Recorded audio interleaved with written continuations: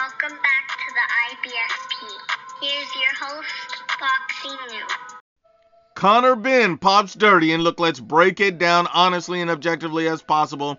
And according to Michael Benson, Conor Benn has reportedly tested positive in a VADA drug test ahead of his fight Saturday night with Chris Eubank Jr. The substance is on the WADA ban list. It's claimed that Chris Eubank still wants the fight to go ahead regardless, and this is according to Michael Benson, TalkSport, and Mail Sport. Not only that, you've seen a statement from Eddie Hearn insisting that the Chris Eubank versus Conor Benn will still go ahead. That fight will not be stopped. The exact statement reads, we have been made aware of that a random VADA test for Conor Benn has been conducted and has returned an adverse finding for trace amounts of a fertility drug. The B sample is yet to be tested, meaning that no true violation has been confirmed. Indeed, Mr. Benn has not been charged with any rule violation.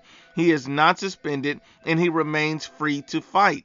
Mr. Benn has since passed a doping control test conducted by the UK anti-doping agency, the Anti-Doping Authority, to which British Board of Boxing Control has delegated its doping control testing for the bout. Mr. Benn has passed all doping control tests conducted by UCAT. Both fighters have taken medical and legal advice and are aware of all relevant information and wish to proceed with the bout this Saturday.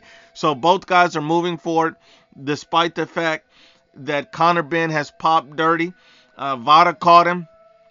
He's passing all of his UCAT tests, and right now they're waiting right now on the B sample, but that's not going to be in before this fight happens. So this fight is going to happen, and it looks like that, Conor Benn could possibly be on the juice for this fight.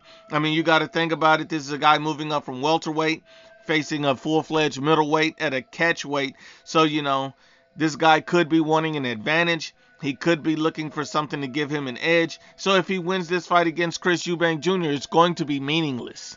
It's going to be meaningless because people are going to look at it and say, well, you were on the juice. And if somehow he loses this fight to Chris Eubank, it's going to be like, well, you were on the juice and you still lost. What was the point? So at the end of the day, we'll see how this plays out. Men lie, women lie, but the facts don't lie.